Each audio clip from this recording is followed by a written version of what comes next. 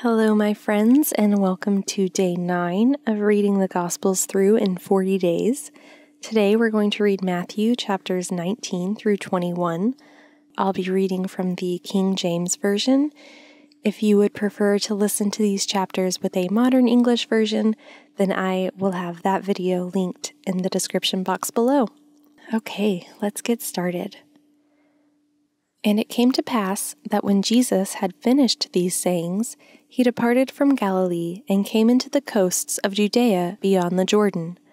And great multitudes followed him, and he healed them there. The Pharisees also came unto him, tempting him, and saying unto him, Is it lawful for a man to put away his wife for every cause? And he answered and said unto them, Have ye not read that he which made them at the beginning made them male and female, and said, For this cause shall a man leave his father and mother, and shall cleave to his wife, and they twain shall be one flesh.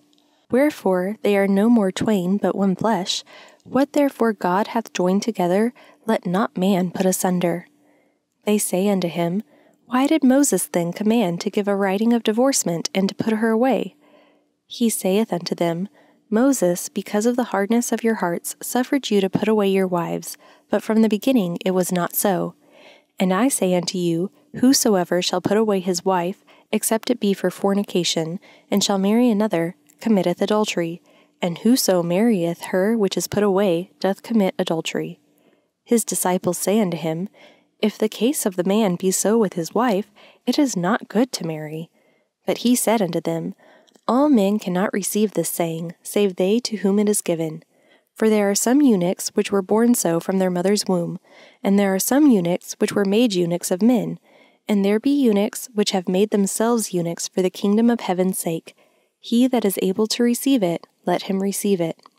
Then were there brought unto him little children, that he should put his hands on them and pray, and the disciples rebuked them. But Jesus said, Suffer the little children, and forbid them not to come unto me, for of such is the kingdom of heaven.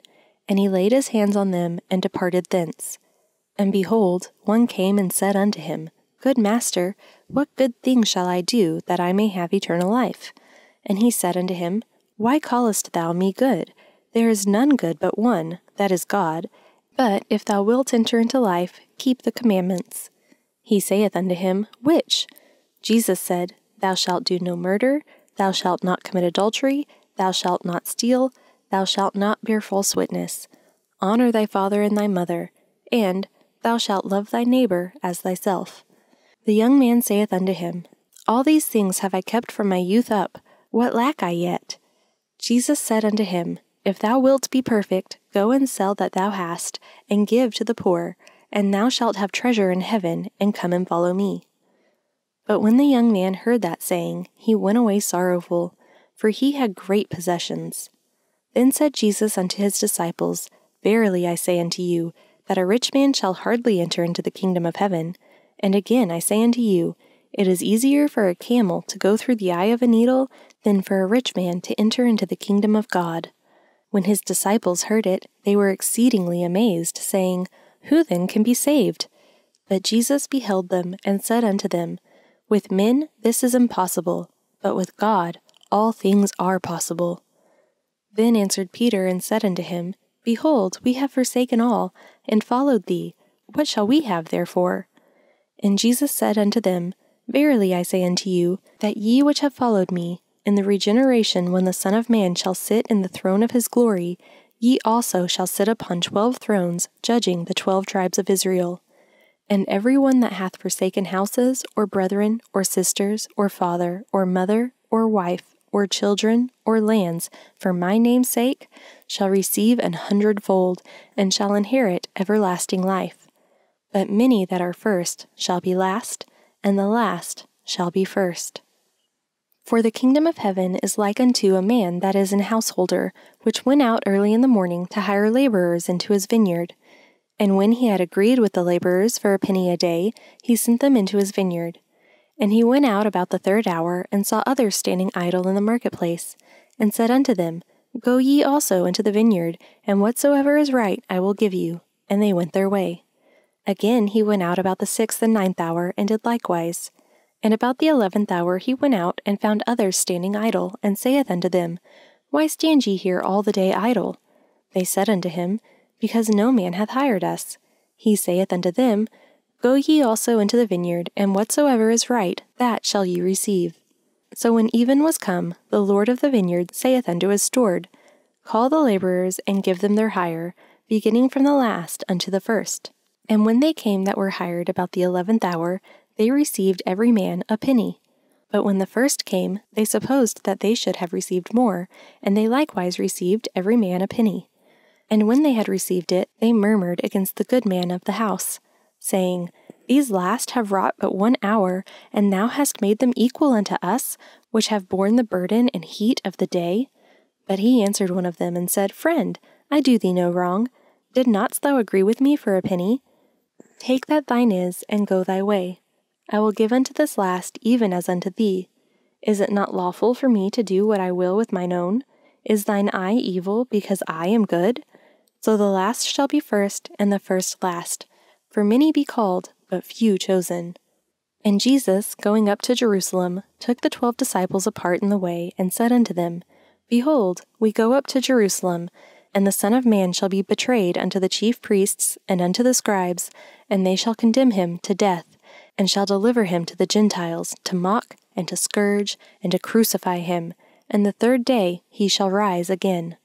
Then came to him the mother of Zebedee's children with her sons, worshipping him, and desiring a certain thing of him. And he said unto her, What wilt thou? She saith unto him, Grant that these my 2 sons may sit, one on thy right hand, and the other on the left, in thy kingdom.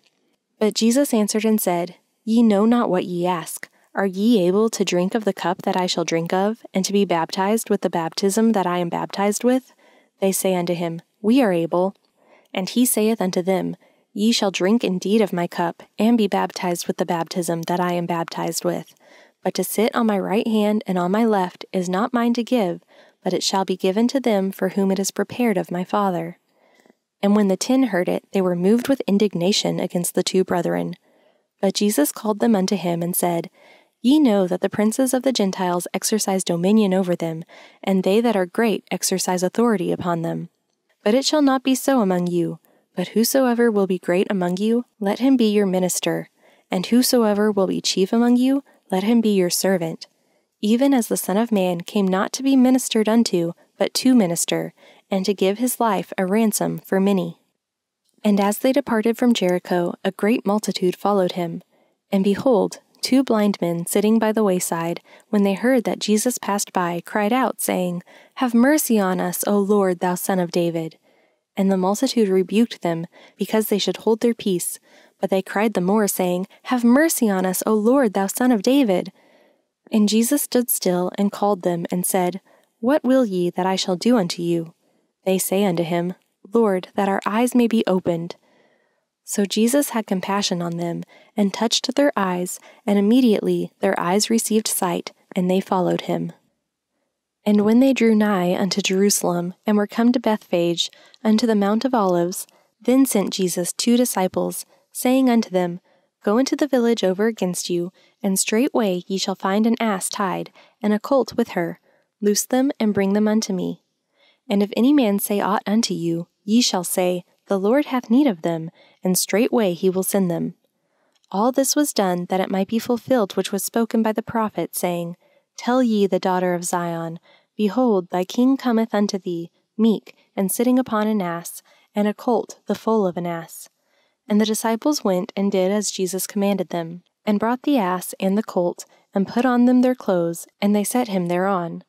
And a very great multitude spread their garments in the way. Others cut down branches from the trees, and strawed them in the way. And the multitudes that went before and that followed cried, saying, Hosanna to the Son of David! Blessed is he that cometh in the name of the Lord! Hosanna in the highest! And when he was come into Jerusalem, all the city was moved, saying, Who is this? And the multitude said, This is Jesus, the prophet of Nazareth of Galilee. And Jesus went into the temple of God, and cast out all them that sold and bought in the temple, and overthrew the tables of the money changers, and the seats of them that sold doves, and said unto them, It is written, My house shall be called a house of prayer, but ye have made it a den of thieves." And the blind and the lame came to him in the temple, and he healed them. And when the chief priests and scribes saw the wonderful things that he did, and the children crying in the temple and saying, "Hosanna to the Son of David," they were sore displeased, and said unto him, "Hearest thou what these say?" And Jesus saith unto them, "Yea, have ye never read? Out of the mouth of babes and sucklings thou hast perfected praise." And he left them, and went out of the city into Bethany, and he lodged there. Now in the morning, as he returned into the city, he hungered. And when he saw a fig tree in the way, he came to it, and found nothing thereon, but leaves only, and said unto it, "Let no fruit grow on thee henceforward forever."